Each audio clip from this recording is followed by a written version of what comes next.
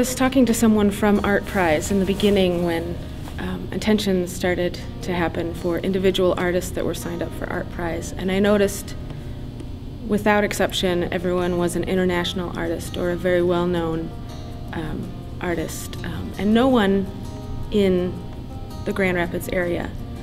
And I was telling them how I know there's a lot of quality work right here in Grand Rapids. I'm Bechiri. I'm the curator for 45 Ottawa, and I also have a piece in the show. They said, oh, well actually, we happen to have some building owners who would like to offer up their space, but they don't have the time to curate it, to find the artists and help with installation and make sure there are people there and all of that. So I wrote up a curatorial proposal and got to choose from 3 different buildings, and I chose 45 Ottawa.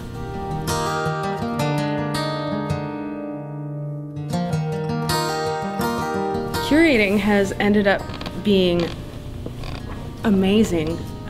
I knew from the beginning I had a specific vision, so that helped me narrow down to, a few hundred choices, and from there I really got to use my experience and my training in the fine arts to really find things that matched the vision.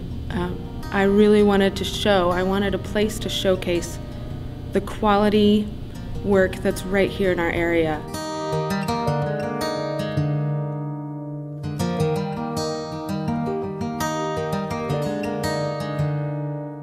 Then I got to start deciding, okay, now of these 100 pieces, what can I put together so that everything flows and works off of each other, plays with one another, and really gets a way for the public to interact with it. Because I didn't want them to just be shown, this is quality work in the area.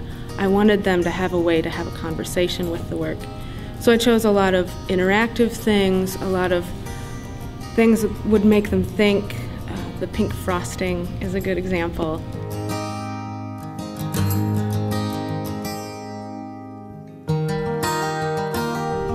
In a typical gallery or museum, if people don't like something, they're almost upset that that has to be art.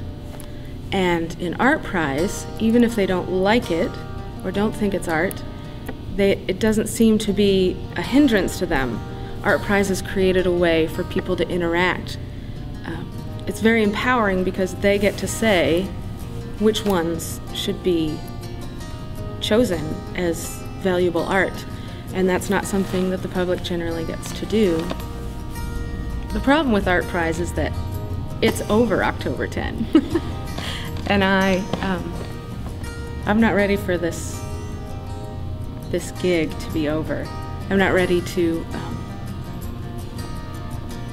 stop curating. I want more.